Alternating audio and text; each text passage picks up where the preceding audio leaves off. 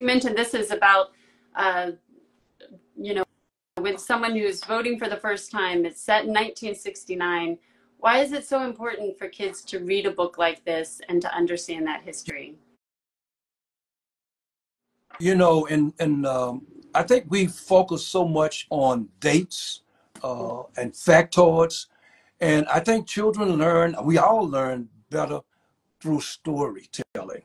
And so I wanted to really tell that story to help youngsters understand the struggle for voting rights, and also what it means to those folks who were able to achieve the right to vote after being denied it so long.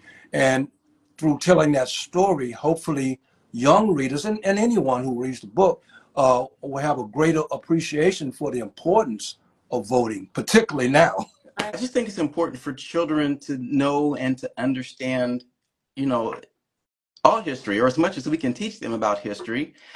You know, we live in a very complex world, and we are heading into an election, and parents and everyone is listening to the news and talking about the election and the various positions, and kids are probably asking the question, what is the big deal? What is, you know, an election? What is all of that? And so books like this can help to demystify the chaos. Again, I say the world is very complex, but I think that books like this can help children to put today into context. If you want to know why things are happening the way that they are today, you study what happened yesterday, and you can use what happened yesterday as a guide for navigating the future.